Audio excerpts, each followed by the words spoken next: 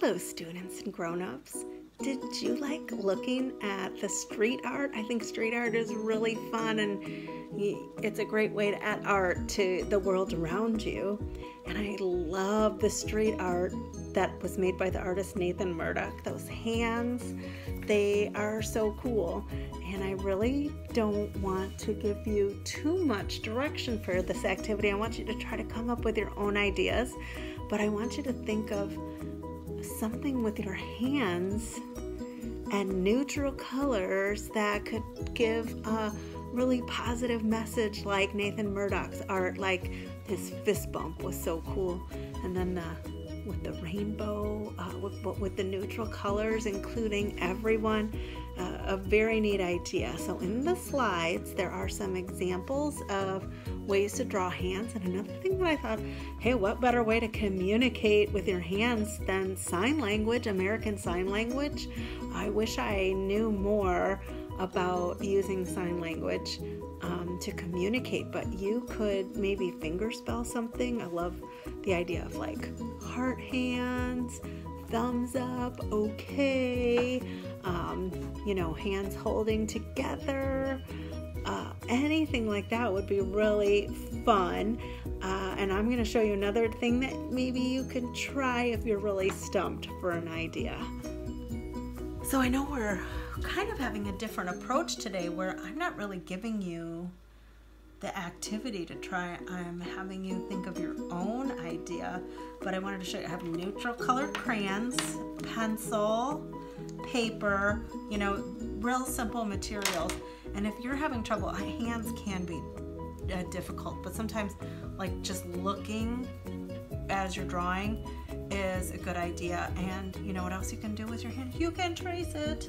So, that's an idea, to trace your hand,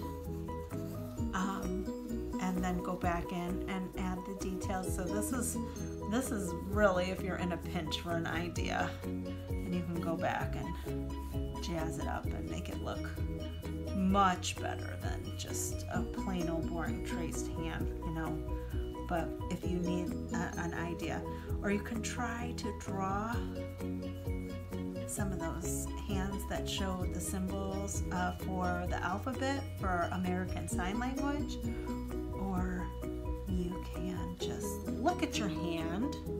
You want to draw a thumbs up, so you would hold your hand and thumbs up, and then you would just try to draw what you see. And we never did this before, so are we expecting it to be perfect? No, we're not.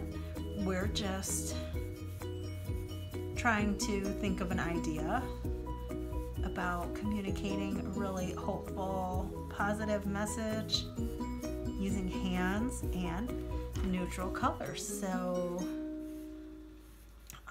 you can use these kind of colors, crayons, colored pencils. You could use markers if you had paints. That's fine too. That's this kind of, maybe you have paper. You can cut something out of paper. I'm putting you in charge. You guys are so smart.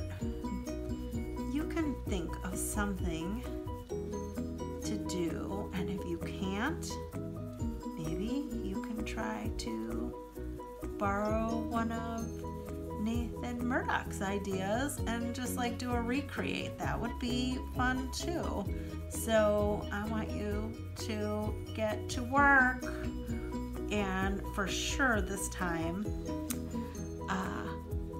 you need to show us what you did, because I am so excited to hear about the ideas that maybe you came up with for this, and I know our teachers are too. But this is on you this week. Your creativity, your ideas, and my only rule is neutral colors and hands. So you have fun with it. I can't wait to see what you make.